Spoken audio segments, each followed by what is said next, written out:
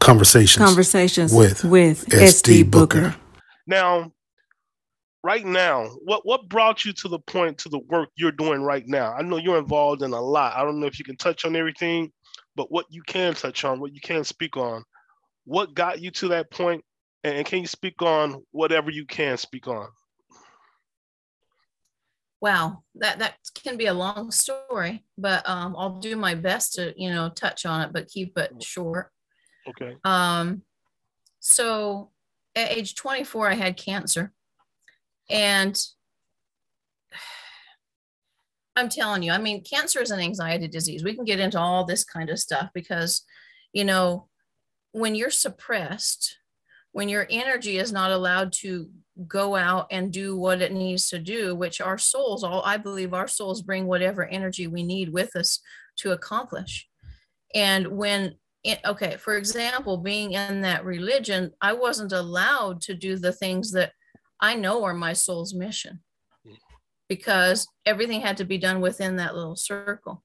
And you were very, very limited as to what you could do. Well, personally, I have a lot of energy. I have a lot of downloads. I have visions. I have that are pouring into me all the time. And if you don't have an outlet for it, you get sick. So it was, a lot of kind of tough things, but I learned, and again, I was very chemical sensitive. So as far as going to the medical route, I couldn't even do that. That wasn't even an option, because my body was chemical sensitive. I can't take anything like that, very sensitive. So I consulted with a natural practitioner, natural doctor. She, did some protocols, things like that. She discovered in the blood work, she said my cells were the cells of an 80-year-old at 24 years old. Wow. Okay. So that's pretty drastic, right? So I'm starting to learn, I'm struggling. And 4 years later, I had a massive heart attack. At the age and 20, at that point, 28. Yeah. Right. And it was pretty severe. Again, I was in, when it happened, I had been sick so much prior to that I was kind of in denial. I'm like, no, I'm doing my best. This can't be what it is. But my mother's there, and she's like, no, this is, and I keep passing out, and having all this pain. And, but she knew. She was scared. She didn't know what to do, but she also knew me as her child that I couldn't go to the hospital because red dye was something that would kill me. And that's the first thing they do if you have a heart attack. So I said, no, mom, just let me stay here. I'll be fine. And it was, it was something else, but I stayed there. I stayed there at home, and I was in and out of consciousness for 2 weeks.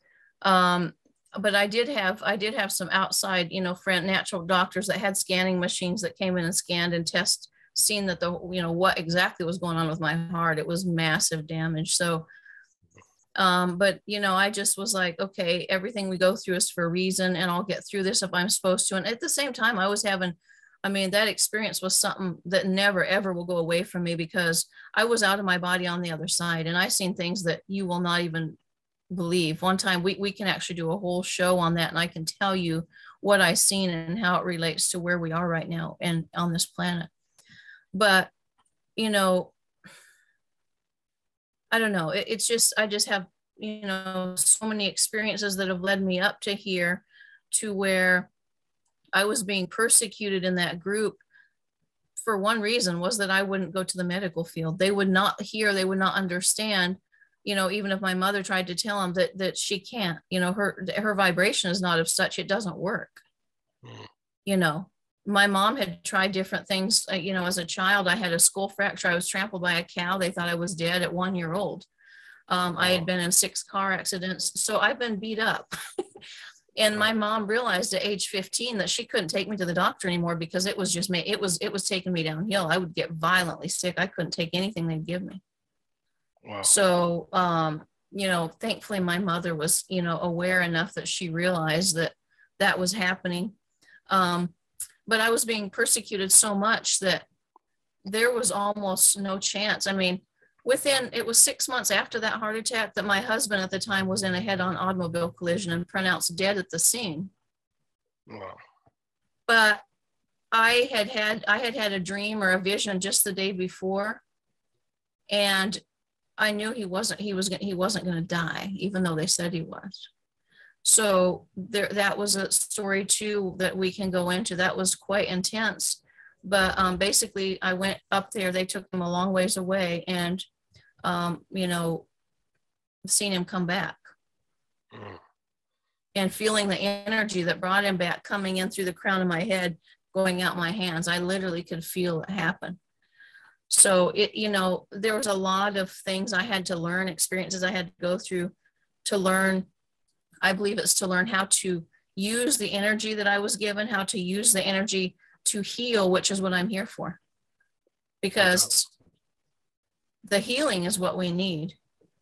Mind, body, and spirit. So Yes. that's kind of what got me where I am. They were persecuting us, and finally one morning I'm just like, I can't go back. And that was hard because everything, my whole life, all my friends, all my family, everybody I knew was in there. I didn't know anybody outside. Wow. So when you think about this, stepping away, you have 5 little children, and you're cast out. When you leave, you're banned. They ban you. They're supposed to treat you like you're dead. Wow. So I'm telling you, it was pretty drastic. So like I said, they say spirituality is for those who've already been to hell. That's just a teeny glimpse. There's a lot more. Wow. So I got a theory. I derived from my own life and other lives I've watched. And listening to you, it brings me back to that theory I have. When you were going through all that stuff as a child, probably not then, of course, but looking back in hindsight, going through all those beatings and your body's been beat up and ridiculed, ostracized. Do you think those times were preparing you for what you had to endure in the future? Absolutely. Okay. Absolutely. It's like spiritual weightlifting is what I say. Yeah. I remember clearly at age 11, I loved nature. I lived in nature every minute I could by myself. I'd go alone. My dad had a farm where he had a woods. I'd go back there and sit, and I would just talk to my higher self. I would just talk and hear and listen. And I clearly remember one night I was out in the moonlight. I was looking at the moon, and I said, and I just felt this thing unfolding inside of me for humanity, for people I didn't know, but for humanity in general. And I remember saying out loud, you know what? I'll do whatever it takes. Just show me truth. Because I already knew at that age that the things I was seeing weren't truth. Wow. And there were years later when I was going through some of the roughest times, I would look back and remember myself saying that and think, if I really knew what I had to go through, would have I still said that? Who knows? Right. Yeah. Sometimes sometimes they say ignorance is bliss. And so, sometimes we don't know what's ahead, and that's a good thing because we're forced to naively go forward. Yet when I remember that feeling in my soul, that unfolding of just opening myself up to the universe when I said that, I still think I would have, just because it's like when you come here for something and you start to feel into what it is you're here for, you're going to do whatever it takes. You literally are going to do whatever it takes to accomplish that, because that's the challenge that your soul has set for yourself for spiritual growth, I believe. I believe that. I talk about this in A Toast to the Men, the book, that we all have a mission. We all have a purpose. And when we're not aligned with our higher self and doing what we're supposed to be doing, it's going to eat at us. We won't get any rest. We won't have any peace. It's going to eat at us until we accomplish what we're supposed to accomplish. So I definitely believe that. I also think, you don't graduate. You may die physically, but you got to come back and redo that lesson until you pass it.